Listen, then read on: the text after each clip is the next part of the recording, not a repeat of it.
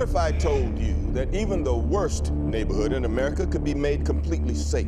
How do I know this? Because it's happening right now in every country in the world but this one.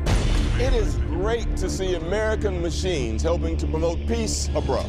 So then tell me, why can't we use these machines here at home? Why is America so robophobic? We need to give Americans a product they can love. Figure they can rally behind. We can't put a machine on the street. Forget machines. They want a product with a conscience.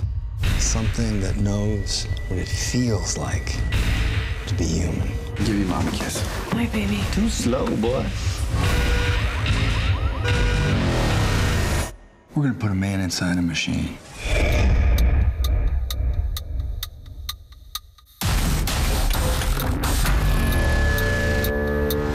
Time to wake him up. Make him more tactical. Let's go with black.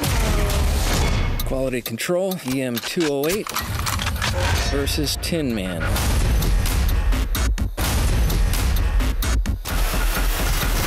Wow. We are going to make a lot of money. He's coming. Gonna play good cop, bad cop? Bad cop, Robocop. He's undoing what we did to him. Shut it down!